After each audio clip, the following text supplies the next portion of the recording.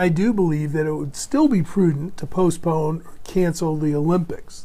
The reason I hold that view is I think we don't understand how the Zika virus stays in the human body. So if you're bringing a large number of people together in Rio and in Brazil at other venues, if they get infected either through mosquitoes or sexual transmission, it's not clear that they're not going to bring home the Zika virus, and then how long that risk might be a problem isn't clear as well.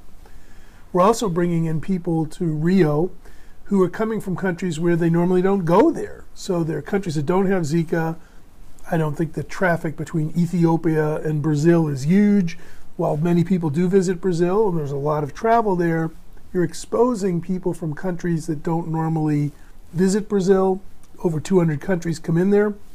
And if they bring the virus back, either through becoming infected there or a mosquito hiding in their luggage, they don't have the resources to test their blood supply, to really control what's going on. So that's a huge danger as well.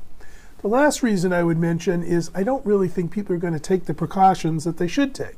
If I was advising someone, I'd say long sleeve clothing, no shorts, wear a lot of bug repellent, make sure that you stay in air conditioning, try to get a place that has screened windows, and wear a condom, or better yet, be abstinent. But this turns out to be the biggest party in the world, and I don't know that people are going to do any of those things. Once they get down there, they're there to have fun, and that to me makes for trouble. Do I really think the Olympics is going to get postponed? I doubt it. We're not that far away. It's probably going to happen.